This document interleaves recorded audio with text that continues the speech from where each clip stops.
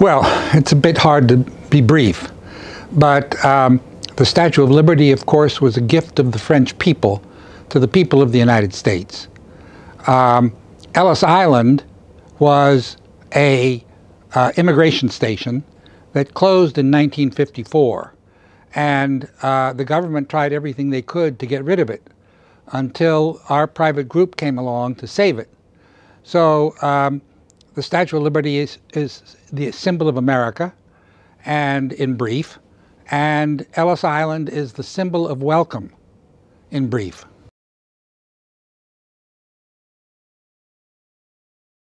The reference of Lady Liberty as a symbol of not only America, but a symbol of this Expo. And it was very pleasing to start through the Expo and see the torch. The torch of Lady Liberty has moved on a couple of occasions. Now, we know this isn't the real one here, but it's very close to looking like the real one. And the torch is a light to beckon people to America, a light of welcome, a light of new opportunities. And I am hoping that when people see the torch here in Expo, that they will have all the same thoughts about the torch and America, and the torch as a symbol of America.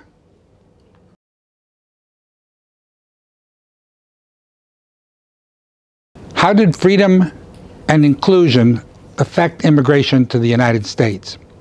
Well, it affected it in several ways.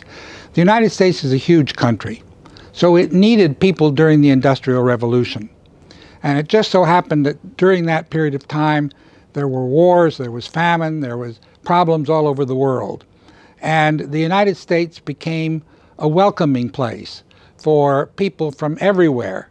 Now, being totally accurate, most of those people came from Europe, and some came from the Middle East, and some came from the Caribbean islands.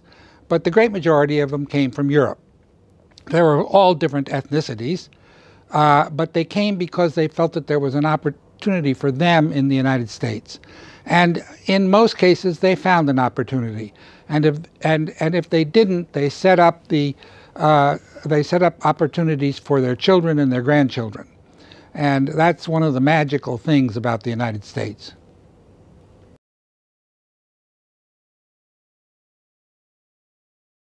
When Ellis Island was opened in 1892, there were thousands of people that came through it because there were so many people that were coming to America. But they were mostly people of Western and Northern European extract, and they were mostly Protestants. Suddenly, in the late 1880s and 90s and 1900s, immigration shifted. People were now coming from Southern Europe, Eastern Europe, and the Middle East, as well as from the Caribbean.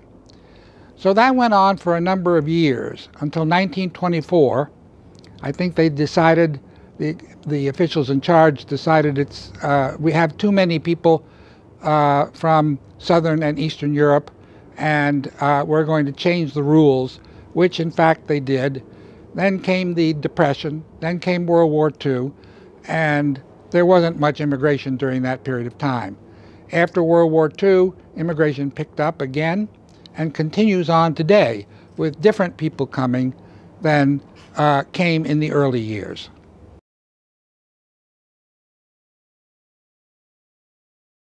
It's a good question, is how is the U.S. tackling being open to the world at this point in time? And it's ironic that we have taken another step on our immigration path, similar to some of the steps that we took in the years before. And yet, hundreds of thousands of new citizens from different areas are coming to the United States to try to make a living and to improve their lot in life. So immigration has changed again.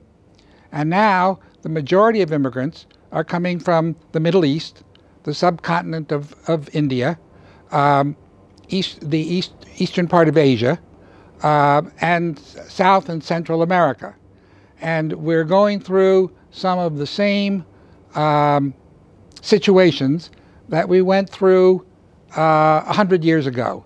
And yet, we know that we are a nation of immigrants, and we are a nation that opens our doors.